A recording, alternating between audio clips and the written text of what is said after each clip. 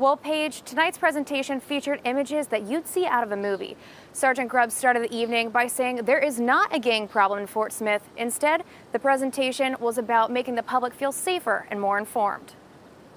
Because I think there's misperceptions. In a room of 20 people, Sergeant Grubbs had one mission in mind.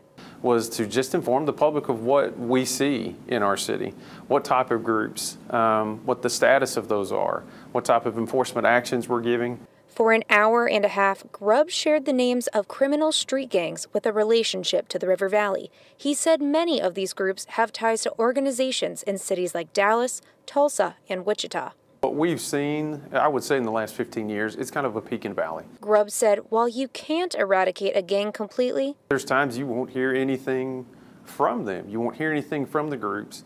And I attribute that to the aggressive law enforcement that we take. Well, Sergeant Grubbs said he hopes those who attended tonight's meeting will recognize those gang symbols, and if they do see something in the future, they can say something. Live in Fort Smith, Jamie Weiss, 4029 News.